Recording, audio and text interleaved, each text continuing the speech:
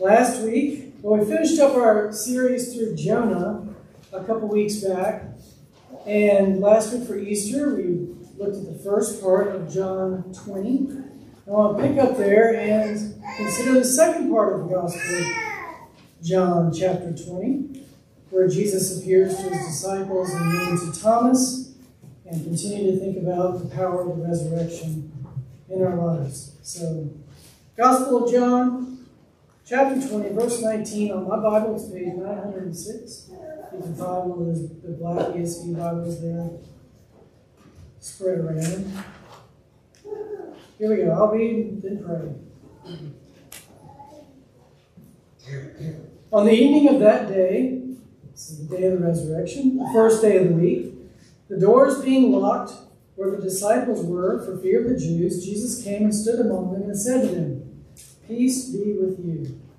When he had said this, he showed them his hands and his side. Then the disciples were glad when they saw the Lord. Jesus said to them again, "Peace be with you. As the Father has sent me, even so I am sending you." And when he had said this, he breathed on them and said to them, "Receive the Holy Spirit. If you forgive the sins of anyone, they are forgiven. If you withhold forgiveness from anyone, it is withheld." Now Thomas, one of the 12, called the twin, was not with them when Jesus came. So the other disciples told him, "We have seen the Lord." But he said to them, "Unless I see in his hands the mark of the nails, and place my finger into the mark of the nails, and place my hand into his side, I will never believe." 8 days later, his disciples were inside again, and Thomas was with them. Although the doors were locked, Jesus came and stood among them and said, "Peace be with you." And he said to Thomas, "Put your finger here. See my hands. Put out your hand and place it in my side. Do not disbelieve, but believe." Thomas answered him, "My Lord and my God." Jesus said to him, "Have you believed because you have seen me? Blessed are those who have not seen and yet have believed." Now Jesus did many other signs in the presence of the disciples, which are not written in this book. But these are written so that you may believe that Jesus is the Christ, the Son of God, and that by believing you may have life in his name. Let's pray.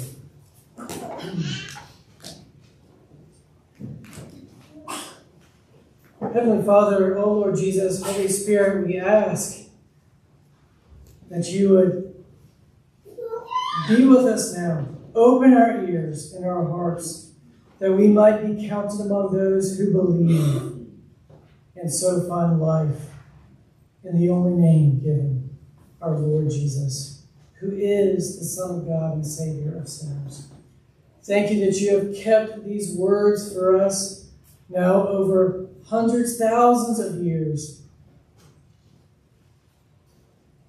These things written in this book so that we might believe. Oh, Holy Spirit, would you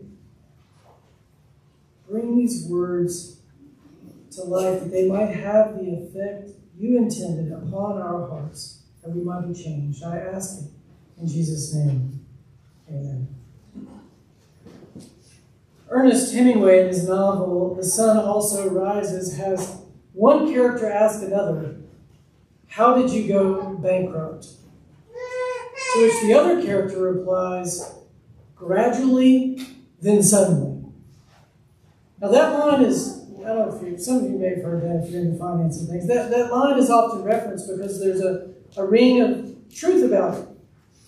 Bankruptcy in real life does indeed happen gradually and then suddenly. This pattern of gradually then suddenly also seems to me to apply to better things, to good things. And bankruptcy, of course. Instead of losing it all, what about gaining it all? Receiving that gift of faith. I don't know, as I think about my own testimony, as I hear other people talk about how they've come to Christ, often in hindsight, our experience of coming to believe in Jesus as the Christ, as the Son of God, is often the fruit of God working in our lives over time, gradually, and then there's a sudden realization that we do, in fact, belong to Him. So we think about Thomas and the other disciples. Here near the end of John's Gospel, we read the sudden and yet crystal clear confession of Thomas, "My Lord and my God," as Jesus stands and speaks, ready for Thomas to touch his hands, to put his finger into his side. Something new and sudden has happened for Thomas. Even though his faith has been growing gradually over the years, for several years, he's been walking with Jesus. Early in this very same Gospel of John, in just the 2nd chapter, John recounts what he calls the first sign of Jesus.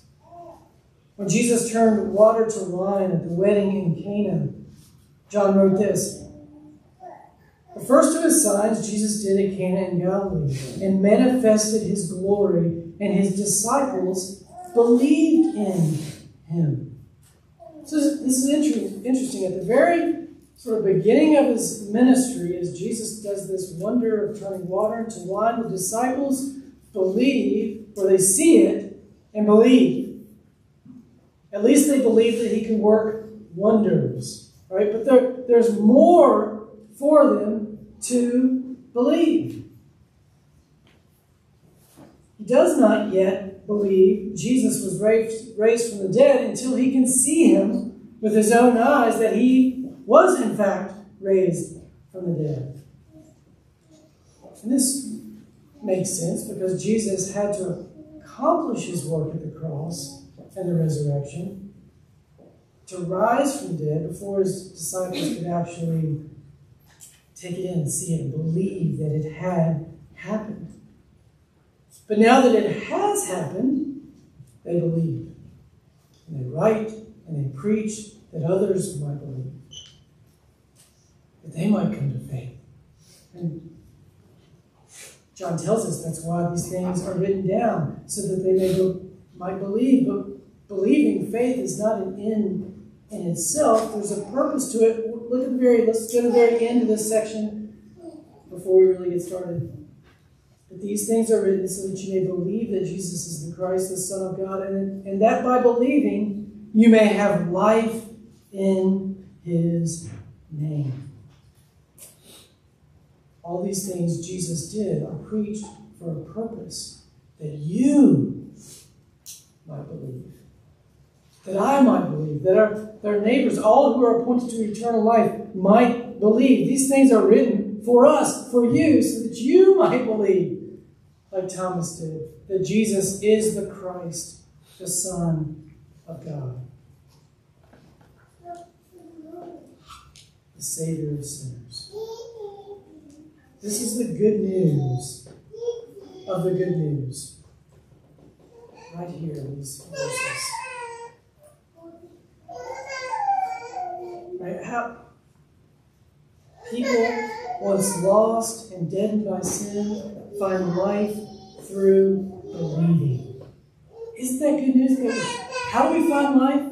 How do we come to Christ? By faith, by believing, not through working, not through striving, not through earning, not through paying some price on our own, not through this penance of like punishing ourselves, not through self-improvement or sheer luck, but simply through faith. Trusting a person outside of ourselves, Jesus, what he did, depending on him. This is the good news of the gospel. We don't work our way into life. We receive it as those who could find it in no other way but as a gift come to us from above. Do you see how this wonder offers incredible freedom for us? Our life is not built upon our performance. Our life is not built in keeping up with others. It's not lived always found and always trying to like a greater high, right? Because this life is full of ups and downs and backs and forths. Our life isn't dependent upon our successes or our failures, but the victory of Jesus Christ, proven in his resurrection. Which finally brings me to my first point I want to draw out of the text here. That a believer's life, if you put your faith in Christ, your life is founded upon, it's built upon a peace that has already been secured. A believer's life is founded upon a peace that has already been secured. Peace is more than a feeling. It is an objective reality secured for us by Christ, and we find it in Christ. Look at verse 19 where we began. On the evening of that day, the first day of the week, the doors being locked where the disciples were for fear of the Jews, Jesus came and stood among them and said to them, "Peace, peace be with you." The disciples had locked themselves in for fear of the Jews, and Jesus came. This is the good news of the gospel. Jesus came. They were hiding. They were afraid. They didn't have any strength or hope in themselves. Jesus came from the outside to them.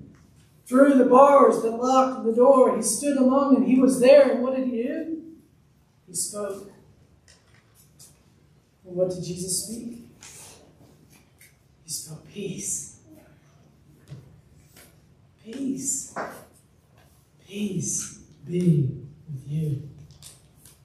Jesus comes into our lives. He comes to us. And what does he speak? A word of condemnation? No. Peace. Peace be with you. The Prince of Peace grants them peace. Shalom. This biblical word, peace, means more than the absence of fear or conflict. It's more than an easy feeling. It means wholeness, unqualified well-being, reconciliation with God, reconciliation with others, reconciliation with ourselves, peace, inside and out, a thoroughgoing peace. D.A. Carson, great scholar and commentator, wrote, Jesus' shalom on Easter evening, and that's where we are now, Easter evening. Jesus' word of peace on Easter evening is the complement of it is finished on the cross. For the peace of reconciliation and life from God is now imparted. I love that. It connects the cross and the resurrection. Jesus said, it is finished on the cross. And so out of his finished work, what was done there, he can now say, peace. It is well with you if you're trusting me. It is finished. Peace to you. Peace be with you. Peace is the outcome of the victory that Jesus won as he finished the atoning work on the cross. And he proves it. He shows them his hands. Look, verse 20. When he had said this, he showed them his hands and his side, and they were glad. And he said again, peace be with you. Their peace, that very evening. Our peace today, this morning, is objectively proven, guaranteed by those scars on Jesus' hands. A physical testimony to a spiritual reality, as you just sang, Jesus paid it all. Peace is now yours. It's proven. He suffered for sinners. By his wounds, you are healed. He endured the shame of a common criminal that we might know the peace and security of royal children, children of God's family. He was cut off and forsaken that we might be gathered in and set free for a new life that will never end. Peace be with you. It's proven. It's done. It's ours. It's this objective truth outside of ourselves. No matter how you're feeling about yourself today, no matter what kind of week you had, failures or successes, no matter what the popular opinion is about you and your house, no matter what those voices, those straw men, those committees and characters that you're worried about what people think, it doesn't matter. What matters is this: Jesus has finished the work. Jesus paid it all, and he has pronounced over you peace if you will receive that gift by faith. His peace can be yours. And it's a peace through and through. Peace with God. Peace with everything, that all the trials and sorrows and what will happen in this life. Peace in your own conscience, because you know you're a sinner. You know you've hurt people. You know you've let people down. And Jesus comes and said, leave it behind. Peace. Enter into life and joy and freedom. Oh, Lord, I believe, help my unbelief. I'm like Thomas, come show me, Lord, help me. Come. This next verse 21 serves as a transition of sorts. Jesus again speaks peace over them and then continues with a commission, sending them. Verse 21, peace be with you as the Father has sent me, even so I am sending you. And this really comes to the second point I want to make. Abundant life, real life, is worked out, and purpose is greater than serving ourselves. Right? Jesus came and gave us peace, but not so that we could just sort of turn in on ourselves and kick back and have whatever the Miller time life on the beach. Right? We have this peace and then are given the privilege of sharing that peace with others. And in fact, that's the life where we find life. When we begin thinking about others, we realize we are sent. We are gathered in for the purpose of being sent out to do good works, to carry on the mission of calling people to the Father through the Son, by the Spirit. There are yet souls that haven't yet been gathered in, and he might want to use us. He might want us to enjoy the thrill, the joy of seeing other people gathered in to this hope of peace. And so he sends his disciples. He sends us, but not on our own, not to do it in our own striving, with the gift of the Holy Spirit, the presence of Christ himself. Even as Jesus ascends bodily to the Father, he gives them, he breathes on them the Holy Spirit. Now, I don't really know how this day works with Pentecost. 50 days later from the resurrection, there's kind of this muddy area where Jesus is coming and going. He hasn't ascended. He seems to ascend. He's back and he ascends again. But we know between here and Pentecost is this turning of history where we have the Spirit in more fullness than they did in the time of the Old Testament. And we have the Spirit to keep us until Jesus comes back. It's his very presence with us. So now we are not a people of the flesh, slaves to the flesh, slaves to sin. We are a people of the Spirit. If you're trusting in Christ, you are a Spirit person, a new creation. You've been gathered into this new thing God is doing, a new world that's coming. We are participating in a world that is, in a sense, not yet fully here, but it's coming. And for now, we're living in the anticipation, the hope, and the sure confidence that Jesus is with us by his Spirit. The sharp point, the leading edge of the mission of the church is in the announcement spoken here. Receive the Holy Spirit. If you forgive the sins of anyone, they are forgiven. If you withhold the forgiveness from anyone, it is withheld. The church will do more than proclaim forgiveness, but it will never do less. We are, of course, called to the ministry of mercy and care for the poor and to seek justice, to love our neighbors. And yet there's a certain primacy, something that only we can do as the church, and that's to proclaim the gospel that has captured our hearts and minds, share the love of Christ that has made us new and brought us from fear to joy. That's what happened to the disciples that night. They went from being afraid to glad in Christ. And so it is for us, right? We hear the gospel and we're brought from the fear of punishment, the fear of death, into the joy of knowing Christ. We have a Savior who will make us live forever, who will keep us from now and forevermore. Christ is mine forevermore. That's the good news.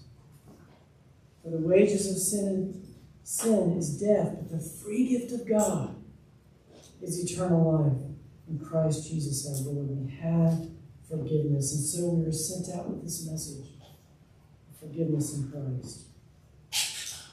And we only have a few more minutes. Let me talk about one more thing, one final point. Just how we see in Jesus' return here to Thomas that God graciously meets us. And he gives us what we need to follow and serve him. Our God is generous and good and kind. He'll give you what you need. So ask. Thomas needed a unique encounter with the risen Lord Jesus. For some reason, Thomas needed this. I think partly for our sake, so we could read about it. Many have called Thomas a doubter. And I don't think the point is for us to critique Thomas's faith, but to consider our own. Jesus at times would admonish those who demanded signs and wanted to see things. But he also instructed his disciples to ask.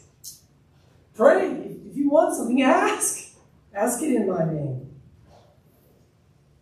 And so Thomas, I think, in a sense, asks as he declares his reluctance to believe to the other disciples. And it's remarkable how Jesus repeats the very same words Thomas spoke back to him when he appears 8 days later.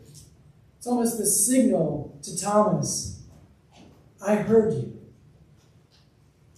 I hear. And here I am. No indication that Thomas actually touched Jesus or had to put his hand in his side. As soon as he heard Jesus' words, his own words through Jesus' mouth, he declares, he confesses his faith, my Lord and my God. It's a beautiful moment. Thomas believes. Jesus was kind to him in his unbelief. And so he is towards us. Our Jesus is ever patient, ever kind, drawing us closer to himself. Have you asked him to help you believe?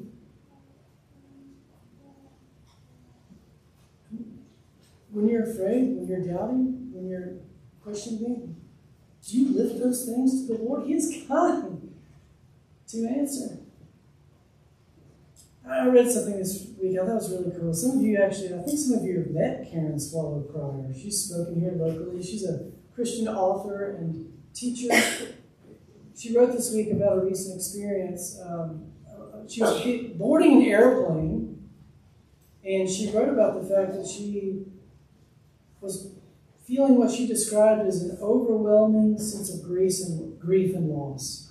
As she was getting on another airplane, there's some circumstances in her life, job changes and things that are happening, and she was feeling tremendous grief and loss by her own testimony. And so she prayed a very pointed prayer. She asked the Lord to send an unexpected and pointed encouragement. Right? She's feeling grief and loss. Lord, would you encourage me in a pointed way today? Do you ever pray like that? For some people, I think that sounds too bold, almost like we're asking for too much, like for something special from the Lord. But that's what she did. As she's being on the airplane, she sits down in the seat. A few minutes into the flight, 10, 15 minutes into the flight, she puts down the tray at her seat, and there is a note taped inside the tray. And on the outside of the note are printed in handwriting the words of Jeremiah 31:3. I have loved you with an everlasting love. With unfailing love, I have drawn you to myself. And on the inside of the note, just a beautiful note of encouragement. And she believes that the Spirit had prompted the person who sat in that seat before her to write this note, which actually really fit her circumstances. And it was a note from the Lord to her through one of God's people. Karen's prayer was answered in a remarkable way, orchestrated by the Lord for her. It's a neat story. And as I was thinking about it, I was like, man, that'd be cool if you sent me a note, Lord. And then I realized, he already has. Right. This note is for us. We can take the word of John and all the scriptures for ourselves in the same way. John tells us that here. These things are written for you. Don't count yourself out of that. That you might believe in the Lord Jesus and that you might find life in his name, the full life, abundant life. This is a love note from heaven for you. In fact, I love here that Jesus speaks a word of blessing over you. Verse 29, Jesus said to Thomas, have you believed because you've seen me? Blessed are those who have not seen and yet have believed. That is a beatitude, one of two in the Gospel of John, a blessing spoken over every believer who came after his ascension to the Father, right? Who didn't get to see Jesus bodily. That includes you and me. If you are believing in Christ, if you're a Christian this morning, this blessing is for you. Jesus spoke this blessing over you. Blessed are you who have not seen and yet have believed. Will you receive it? Will you take it in? Jesus loves you. Jesus is speaking peace over you. Jesus is blessing you. It's a special note for you. In this passage, we see a compressed fulfillment of Jesus' promise to his disciples. He had said to them earlier in the week, you will be sorrowful, but your sorrow will turn to joy. That has happened for them on this evening. Their fear and their sorrow has turned to joy. I think the way the English ESV translates the end of verse 20 is like the understatement of the book. Then the disciples were glad when they saw the Lord. They were overjoyed, right? Surely. But I think the Greek, it should be translated overjoyed. Right? We need to have superlatives here. When they realized Jesus was alive, they were overjoyed. Their sorrow turned to joy. It happened in a moment in that room. That promise that our sorrow will turn to joy is also sure for us. And it may not happen in a moment or in an evening. It may be worked out most likely be worked out over the whole course of your Christian life. It may not be till you cross the river, till you die and are raised in glory. That's when we'll experience the fullness of the joy. Right, but this promise will be fulfilled. Jesus said, your sorrow will be turned to joy. And we can hold on to that by faith. In the words of Peter, we are grieved with various trials now, and yet we cling to Jesus by faith. And in clinging to him, we find an inexpressible joy, a joy that doesn't make sense to the world, a joy that sustains us through all the valleys and trials. He keeps us, and he will raise us just as he was risen. Let me close with just another thought this week. It's been almost 3 weeks since the horrific events of Monday morning, March 27th at the Covenant School in Nashville. I read an article on Friday by another pastor that lives down that way. It just reminded me of the simplicity and power of the gospel at work in us, even in the worst things we face in this life. You know, the pastor, Chad Scruggs, lost a daughter that morning. And he gave a very short statement to the press later that I think captures well the reality of living in a fallen world and yet with resurrection hope. He stated very simply, we are heartbroken. She was such a gift. Through tears, we trust that she is in the arms of Jesus, who will raise her to life once again. That's it. That's the truth, isn't it? That's an honest hope. We live in a heartbreaking world. We hope through tears. Friends, there will be many more tears. If we stick together for many more years, right, we'll need to have a cemetery maybe out there in the grass. Right? There'll be many funerals, and there'll be much suffering and many losses. There will be tears. And yet we hope and trust in real arms. I love the way Chad said that. We trust she's in the arms of Jesus.